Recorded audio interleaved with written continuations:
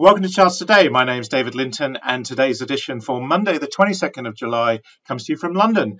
And I'm running on the new Refinitiv workspace. I've been running on it for several weeks with Updata. Really love it. A lot of people have been pushed to upgrade to workspace, and the move from Icon to workspace with Updata is really, really straightforward.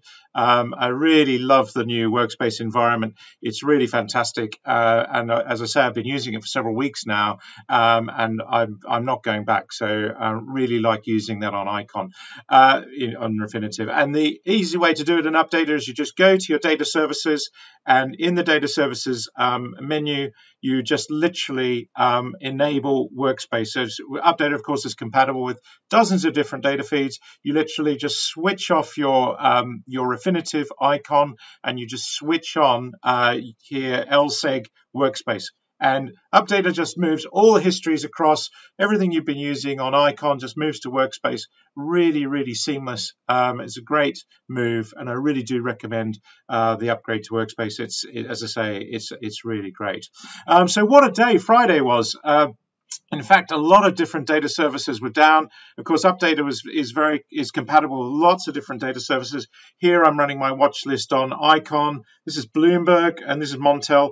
Doesn't matter for Updata where the data is coming from if you're enabled for that service. So here I'm running Bloomberg and Workspace into the same system. And in fact, what it meant on Friday was I could just literally switch my morning call to Bloomberg. So all the codes in the morning call on Friday were Bloomberg because Bloomberg was up and running.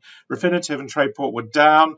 So it was really quite key. And we were going through all the feeds that we're compatible with, and a few were running, but many were down because of the IT crisis that we saw on Friday. But literally on Friday, you will have noticed your morning call report. This is the emissions contract here on Bloomberg, and then this morning back to running Refinitiv. So really quite great in the ability to do that. And of course, here we see an emissions chart coming from Refinitiv, and then if I go to Bloomberg, it's the data coming in from Bloomberg. So whatever you're running on, you can just configure it. So it was a real boon for our users on Friday. And then of course Montel, you could be running Montel data as well. So Updata is just compatible with whatever services you have coming into your system. So really, really powerful in that regard. So let's take a look at what's going on in the wider markets. So first of all, taking a look at the dollar. Interesting to see how the dollar has been breaking down. The market's starting to think that we are going to see interest rate cuts in the US. And so we are seeing that weaker dollar, the lower high, the lower low. This run in the dollar is very much coming to end on the medium-term chart. So that's really quite interesting. And that means if we look at sterling, for example, because we've had obviously the UK elections having an impact there. If we look at sterling, really interesting to see these targets that were given to 141, 142. We break this 131 level, and those are the levels that we start to look to. Keep an eye on your shorter term charts. That's going to be the real key there.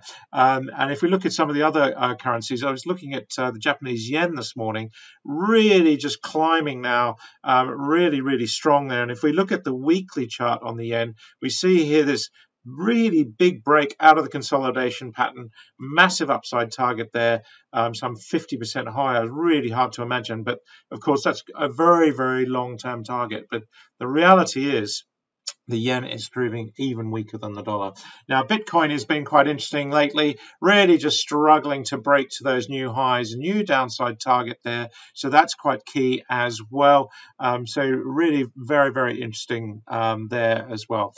Looking at the Nasdaq, we've had quite a big sell-off in tech, and of course Friday's events didn't really help. We've got these downside targets 1.5% lower, even 5% lower through the cloud on the 60-minute chart, and on the daily chart we are just starting to see that deterioration. So that upside target might now be not happening or taking longer to fulfill. We are still above the cloud on the daily chart, but on that 60-minute chart we are seeing a sell-off. So that's really quite key. And we're seeing the futures down this morning, the S&P future quite significantly lower. So it really is a sign that we are seeing a sell-off occurring in US stocks. And we see how on the S&P future, that downside target was given back at 5642 on the S&P, saying to 5497, so a 200-point sell-off there.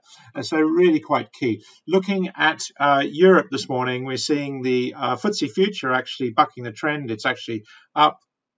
So that's looking a little bit better. But if we look at the DAX in Germany, we are down 0.2% here. Really, the US market not helping matters, so that's really quite key. We'll look at the energy mix in a minute, but taking a look at some of the other things that are going on.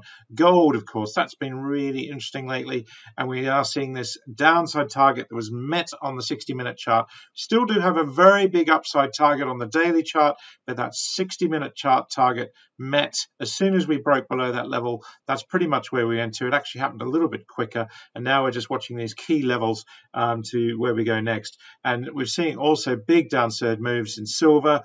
That's also been really interesting. Big upside target, but that downside target's here. So we're seeing that silver falling away there below the cloud on the 60-minute as well.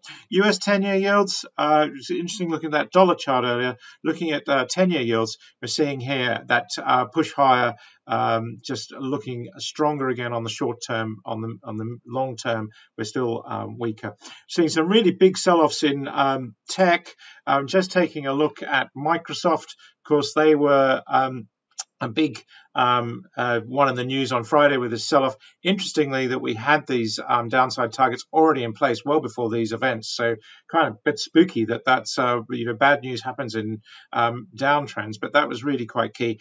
And of course, the big story is Nvidia, and so many people asking what's going on with Nvidia. Interesting how we saw that breakout, the upside targets met, but here we see the lower high and now the lower low. So this is really the first signs that Nvidia may well have topped. And if we look at the 60-minute chart, we see downside targets that were given back in June, another one given the middle of this month.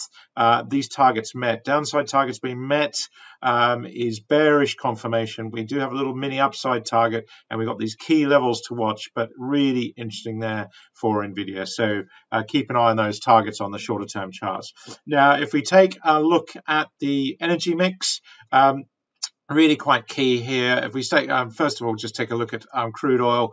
We're seeing these downside targets just emerging here. Really just a struggle and a new downside target this morning on the 60-minute chart. So definitely one to watch. US NatGas looking a little bit better, actually. We're seeing this upside target that was nearly met, a new upside target on the 60-minute chart this morning. So not so bad there. Now, carbon emissions in Europe, that's really been a pretty tough situation with these downside targets being generated all the time. In the last few days, we've just seen more and more downside targets being generated. We are just starting to cross below the cloud. We've been covering that every morning in our morning call, of course.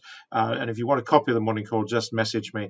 Taking a look at gas, we're down again quite strongly this morning. We were bearish in our morning call out this morning. 60-minute chart targets pointing lower. You really cannot ignore them. This €30.50 level is what's really quite keen to hold now. And if we take a look at German power, that's fared a little bit better, but we are seeing here downside target happening as well, wandering below the cloud. This upside target may well be off the cards if we start to see new downside targets developing. Watching the prices today, that's going to be key. That's it for today. Until next time, happy charting. Bye for now.